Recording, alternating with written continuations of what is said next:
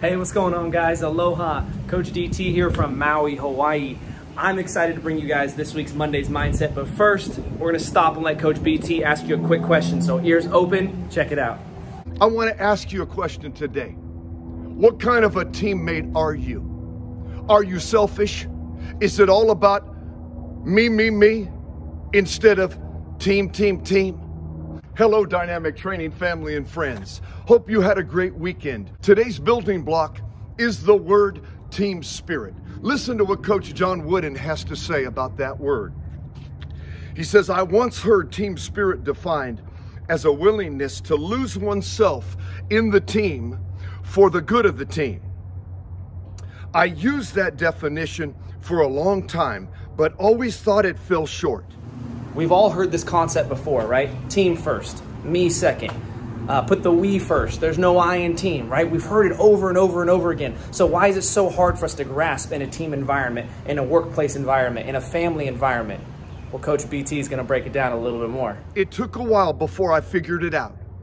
He goes on to say, I changed willingness to eagerness. Willingness is more like, I will if I have to. Eagerness communicates an attitude, I'll be more than happy to sacrifice my personal fame and accomplishments for the good of the team. That's it right there. That's the point. Say it again, Coach, for those in the back. I changed willingness to eagerness.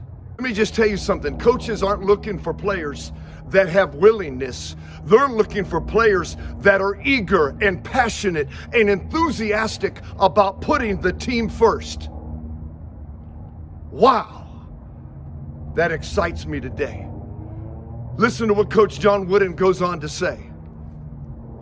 Team spirit is a genuine consideration for others.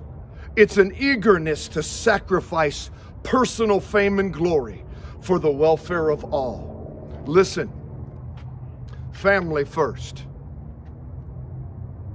team first. What do you need to sacrifice to take your team from here to here? It's not my way. What is the best way?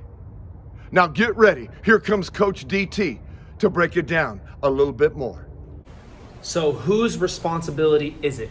Whose responsibility is it to make sure that there is a culture with your team, at your job, whatever it is? It could be a workforce, it could be your house, or it could be your team.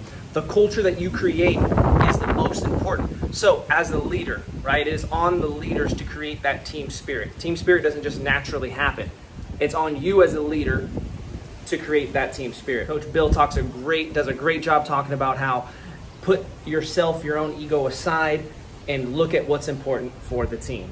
Okay, so as a leader, make sure you create that positive culture, a culture that doesn't allow for negative criticism. Corrective criticism, if it helps the team, is important. But negative criticism, no gossip, no talking down to your teammates. Create an environment where you have a brotherhood, where you have a family environment at your workplace.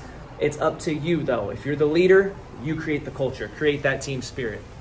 Thank you guys so much for watching. If you like these Mondays Mindsets, if you appreciate what me and Coach Bill are trying to provide for you guys, the value, the content, go ahead, give it a thumbs up, like the video. Feel free to subscribe to the channel if you want to see more and more of this. Youth sports are back. March 12th, high school football kicks off. I know there wasn't a lot of preseason. There wasn't a ton of practice games to lead you into the seasons that are coming. But just remember, if you put the team first, everything else will take care of itself. All right, good luck to everybody. We'll see you soon. Much love.